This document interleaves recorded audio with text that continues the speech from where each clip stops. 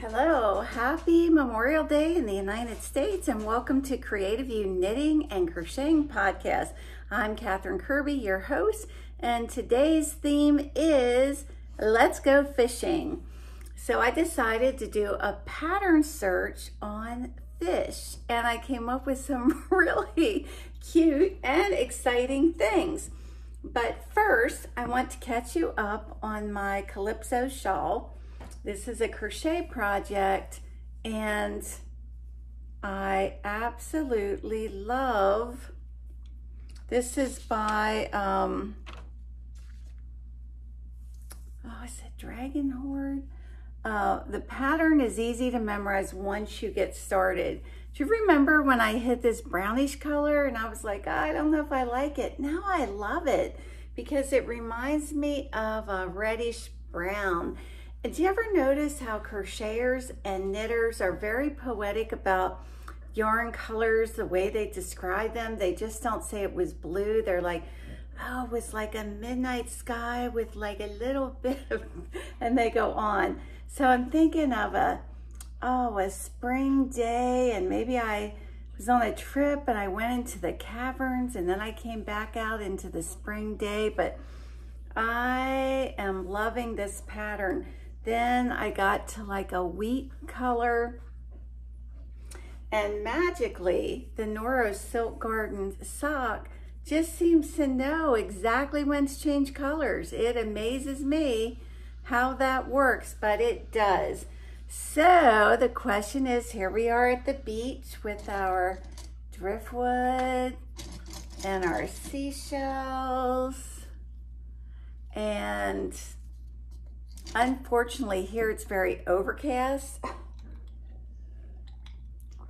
Everybody seems to have had their picnics yesterday, and it was so good to drive home from the shop and see people having picnics and congregating. Unfortunately, all of our festivities here were shut down. So let's go fishing. You would be amazed if you did a pattern search, both knitting and crocheting, on fishing, what you would find. So let's have some fun. I wish I could do a like a point presentation to you, but here we go. Here's the first one. Isn't that so cute? And you know the way kids play and they do play acting? This would be fun. This is by Sandy Norwell Eggers.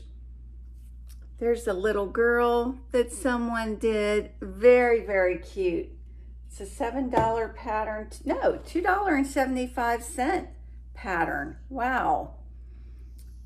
And then also crocheted. This was done with Karen Simply Soft. This is called Going Fishing Hat. And you know, it wouldn't have to be somebody that loves to fish. Some people just like certain things, like maybe they like turtles, or maybe they like Swedish fish, or maybe they just like fish. And this is done with an Aran weight yarn. And of course the little buttons make the fish's eye. And the page shows they're done in all different colors. And it looks like a fun pattern. That's by Carlinda Lewis. And it is fun to then go and look at the other projects they have designed. One time we were on vacation, and I wish I could tell you the name of this shop, but it was a Friday night. We pulled into a town, and I remember walking down a street, and there was a yarn shop, and you had to go down the steps. And when you walked in, it wasn't very big, but there were colorful, I guess, knitted and crocheted fish hanging all over. And I was just, I love it. And ever since then, I have wanted to make fish. This is Finley the crocheted fish. Isn't he just so cute? And I'm thinking he would be a fun pillow. Not only that, you can make an opening in him and have him be a bag for a little blanket or whatever. That is done by Forever Stitching, and it looks like she likes to do animals and creatures. Also crocheted, here's a fish pet placemat. There you go. Put your little kitty food on there. And that is by D.A. Crochet. Here comes a knitted one. Plenty of fish in the sea. Hey, you've heard that. Well, there's plenty of fish in the sea. This is a knitted Fair Isle pattern. And that's done with a worsted weight yarn. That sells for $4. And I would think you could get some pretty neat color combinations out of that. Do you remember when there was this craze where everybody had a betta fish in a big like vase and you had a plant on the top? And I mean, these fish would live on and on, just gave them a little bit of food. That one was by Lisa McFedridge. Well, we had one. And one day I was at a shop and they had a beautiful blue vase, big, for like $20. It was a thrift shop and I brought it home. I couldn't wait. And when I got home, my fish was belly up, gone. And I'm telling him, you can't, I got you this. That darn vase. So no fish. I put it on the table, fill it with water, put things in it, and I walk by and I see my dog had peed on the floor. Very unusual for Sunny. And I kind of fussed her and cleaned it up. Later, the same thing. And then I realized that vase had a leak. So I didn't have a very good history. This is called Swedish Fish Socks by Spilly Jane. So there are some people out there that just love Swedish fish. 403 projects. It's a $6 pattern. It looks really fun, doesn't it? It does. Wow. Wouldn't they make a great gift too for somebody who loves to fish? Hey, years ago, I sold Avon and I would go to this house and this lady was very practical. Her hair was cut short, no nonsense person. She actually dressed exactly like my grandmother in kind of outdated, faded, what they called pedal pushers back then, sleeveless tops.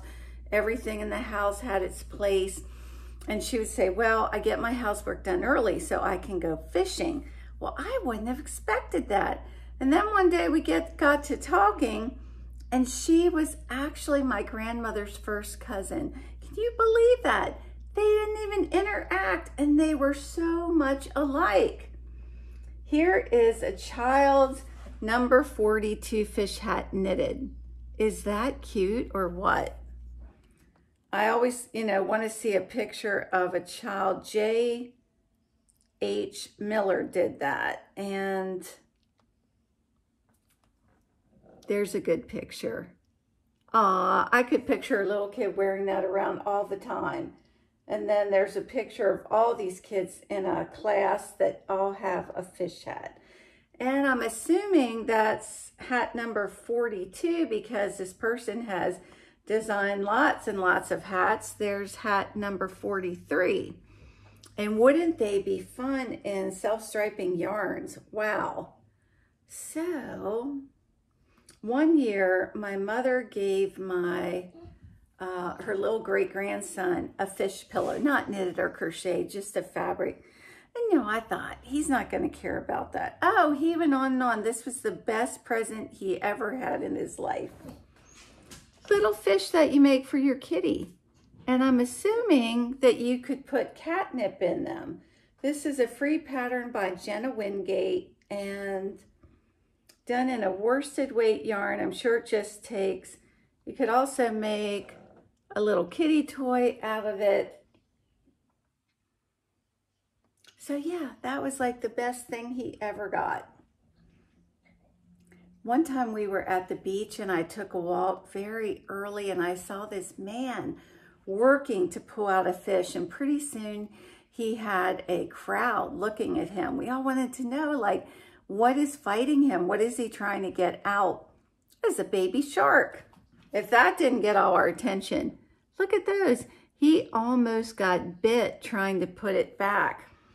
Fancy Fish Set 2 by Megan Lapp. Wow. And you know, you can just picture some of your yarns or scraps. These remind me of the betta fish we had in the jar. When my husband and I first got married, we got an aquarium.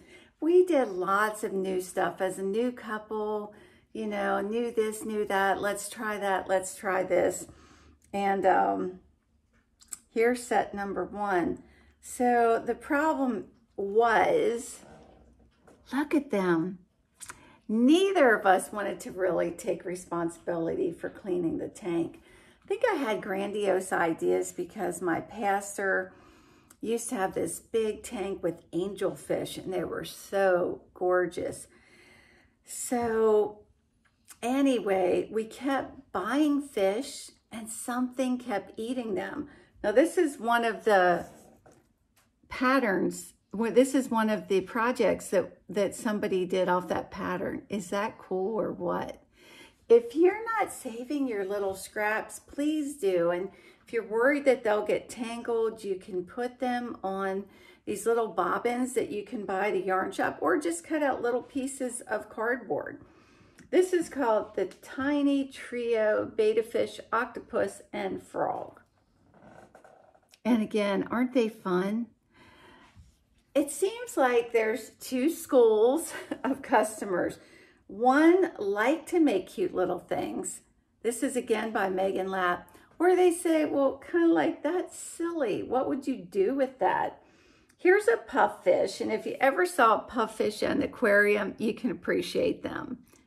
I think that would be really great and tactile for a baby because they could pick it up at those little points. That's by Sky Magenta. And I would do my baby toys in cotton so you don't have that fuzz from acrylic yarn. Look at the tea cozy. Can you imagine if you were on a fishing trip or you were with your husband and you stayed at a bed and breakfast and they had all these cute little things like the placemat and the tea cozy. There's a fish dishcloth. Fish Easy Knit by Tina Knitting. This I thought was really cute, and I like Bunny Muffs patterns. This is just called Fish Scales. Well, I think that's an attractive hat. I like her choice of color of pom-poms. That's called Fish Scales by Bunny Muff. It's $4.99. Unfortunately, only one pattern listed. And this is called Fish Hat by Lana Bakavieva. And I really like that too. That is pretty. And I like the gold and gray together. And look at her beautiful picture. Oh, 19 projects. Be interesting to see people's color combinations. She did like a mauve and a pink. Ah, see how fun this is? You can get so engrossed in this. There's another pretty one in neutral colors. I had to actually stop myself from putting things in my queue. And I think that you can go into my Ravelry. It's just Catherine Kirby, all one word. And I think you can go into my queue and look at all of these things. They'd be like number 1 down to 20. Here's a fish bag by Marjorie Jones. Kid could put their stuff in that, right? Put their lunch and whatever. 86 projects. That is crochet. That's a free pattern. And it looks like people had fun with that. Okay. A fish beach bag done with Red Heart Scrubby Smoothie. Huh. That doesn't really look like that yarn. I have some of that. But again, it's a little bag because, you know, when you're fishing, you have your stuff. I thought stuff was a modern word, and I was reading the book of Joshua, and they pilfered loot, and they had their stuff. Now this, she doesn't show you a very good, complete picture. Here you go. I think that's a little better. I'm attracted to that because you could put it over a sleeveless dress.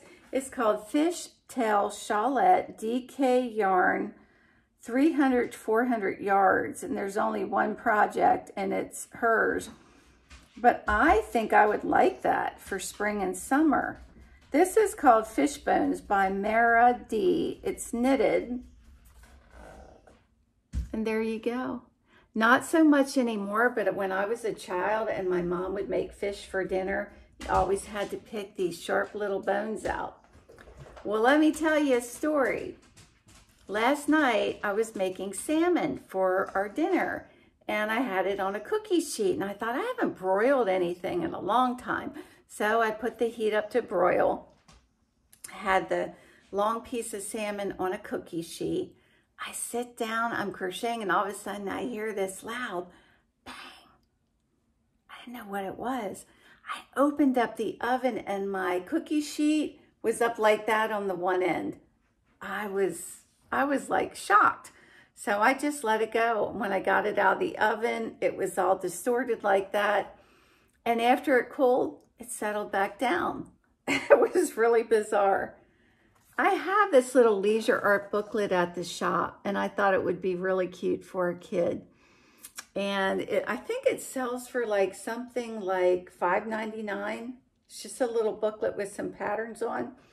Peruvian fish pillow. So this would be great for the fishermen or the sea. I love it. And I love those three colors together. In fact, I had picked out those very three colors. I was going to do a baby blanket. So you'll always have your folks that love the red, black, and white. Here's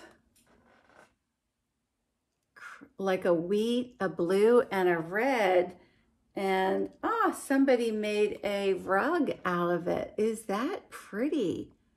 Wow, creative, right? And then there's just a blue and white one. The more sharp your colors contrast, the nicer it's going to look. And wait till you see Lola by Rebecca Hatcher. You gotta love Lola. I love Lola. I feel like I want Lola on my bed.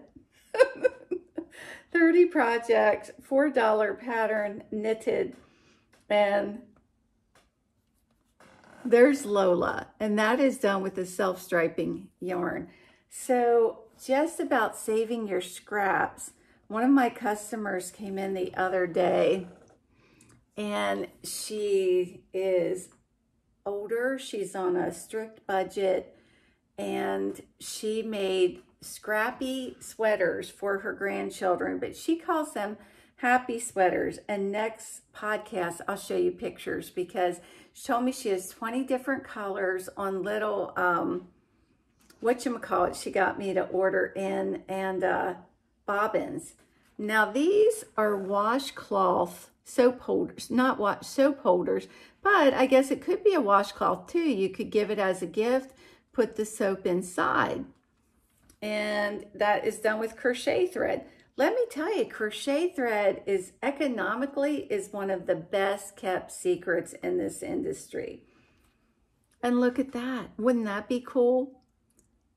Ah, love it. What if you did all your fish different colors? That's $3 Great Britain. Or you could do all the stripes different colors. Here's Fish Beanie by Sandra Jager. 2 colors reversed. And it looks like corrugated ribbing. Those 2 colors maybe don't show up as well, but still, it's nice. Blue and brown are always a winner in my book. I always tell people at the shop that they buy the yarn that matches their clothing, and I've seen it over and over. And Katie, hey Katie, Katie said yesterday, well, don't you think subconsciously you wear clothing that goes with the project you're working on? Well, maybe true, but people are coming in and buying new yarn and it's matching their clothes. This is Passionate Crafter, and I love, love, love her crochet patterns. Love them. In fact, I'm working on the minion blanket very, very slowly as it takes a backseat to other projects. Here's Fish 20 Grams by Aurelia Marie Mad. And again, his personality. He looks realistic. He is crocheted. There's a big one and a small one. So back to our aquarium. When we first got married, we couldn't figure out who was eating all of these fish we kept getting. And look at these guys or gals. Aren't they special? That's called Let's Go Fishing by Katya Reznikova. And they have a loop so a child could pretend he or she is fishing. And that sells for $5.20. So finally, we figured it out, and it was a fish we would have never suspected. He was eating all the other fish. Fishes of the Sea hat by Teresa Gavi. Great hat to wear on the beach on a cool day. There we go again. That is knitted. It sells for $5. There's 33 projects and all kind of fun colors. I'm by the front window today. It's overcast, so there wasn't really a good spot. Fish flounder, I gotta love this guy. Isn't he cute? Maybe for you it's silly, but for me, done by Elena Pichugina. And just a few more. Here's a fish hat. Little crocheted fish hats. Are they not really cute? Can't you see a little kid running around with his fish hat on? Here it shows all different colors. You don't have to worry about buttons for the eyes because you just crochet them. I think that's really cute. $5 pattern by Sally Gorsey McCaffrey. Here's another Freddy fish. I think I've made Freddy fish. I think he's hanging at my yarn shop, and I did him in Euro Baby Maypole, which was self-striping, and he looks like a clownfish. Here's Upscale Fishing Pillow, done by Lorraine Jordan. And there he is in color. Oh, so many neat things. School of Fish Scrubbies, free pattern. There you go. You do them with the scrubby yarn. You know, if somebody walked into your bathroom and they were hanging up in those bright colors, that is the first thing. I have this book called Babies and Toddlers, A Knitter's Dozen, and I've always been intrigued by this fish blanket. I've always just wondered about it and about doing it. And doing it in all 251 projects. That's been the most projects that I have seen in any one thing today. There's one of the... And it looks like you make all those little things and then you put them together. So, seems like people didn't mind. 34" by 47, done by Paula Levy. Very creative. And I think this is the last one, knitted, called the Fish Jumper. So you do the little sweater and you have the fish border, by Jane Rie in a DK weight yarn. Ah, one more, fish mitts. Perfect thing to wear fishing on that chilly day, right? My husband, I'll end this with a story. My husband went fishing with a patient of mine a few years back, and Joe had been going fishing for years. We have a beautiful man-made lake at the end of town, and so my husband got there with his fishing rod. I mean, not a bad fishing rod, but these guys had pagers they would put all their rods up, and then they'd play cards. And then if a beeper went off, then they knew they had a fish. My husband said, wow, they were way above. Look at that. That is called TJ's Gone Fishing by Tricia Mitberg. And that is a free pattern. Oh, look how cute, done for a little girl. Aw. You can see how much fun I'm having. I hope you're having fun. There's another really cute one. So yeah, he said, wow, I was just so out of my league.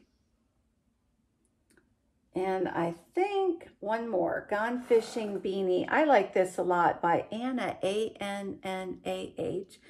Today is our granddaughter, Anna, 14th birthday, and I know she's not watching, but 15th birthday. She'd be insulted. Happy birthday, Anna. I like this a lot, and I like the colors. I love the way the yellow really stands up and the gray background. Anna Wadler. And that is a $3 pattern done in a DK weight yarn. Whoa, crash. Sorry about that. I bet that was really loud on your end. So there you go. So, have you felt like we've gone fishing? I hope you have a great holiday and a good Monday. And keep shining, keep smiling. And shine, baby, shine. I'll see you the next time. God bless.